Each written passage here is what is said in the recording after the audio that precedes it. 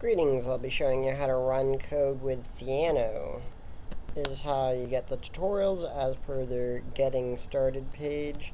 It's at the very top, the link, or I'll copy paste it real quick.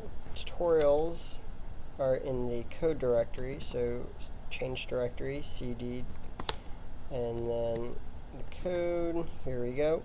Now, we can't just run it, we have to install Theano, so pip install Theano user, and I already installed it, but this command worked for me.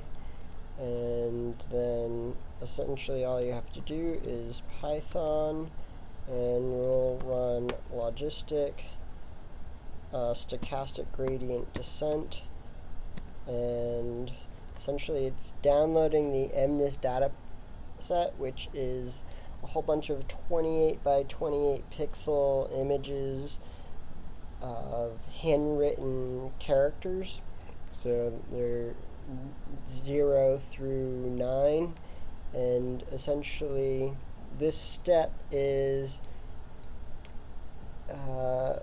the training phase, where it's checking to see whether or not the validation error went down, and if it did, it improves the model, and it keeps doing this until it finds the best model it can within a reasonable patience period.